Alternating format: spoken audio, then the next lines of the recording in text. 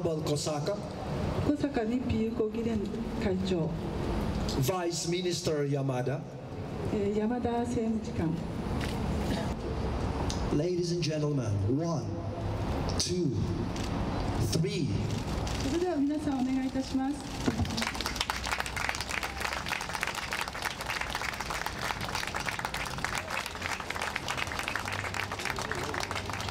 Lopez, Senate President Drilon, Honorable 庄司様が本日本当はご来場いただけるはずだった。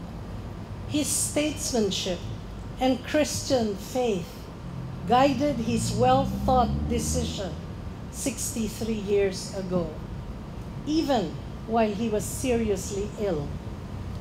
It was not the right decision for a politician seeking the popular mandate during that election year, but it was the right and humane decision, as evidenced by the great friendship between the Philippines and Japan at this time.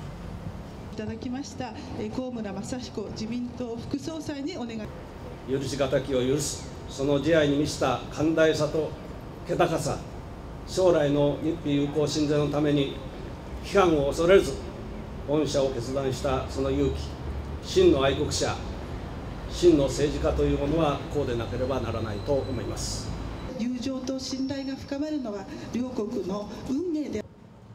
Today, we truly appreciate the honor bestowed by the Japanese government on President Elpidio Quirino.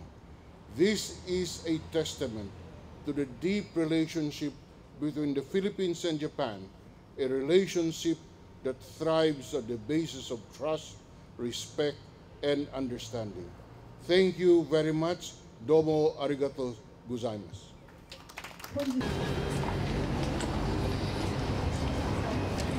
写真を撮る方はこの時にお願いいたします。 This camera, please. Thank you very much. Excellencies, distinguished guests.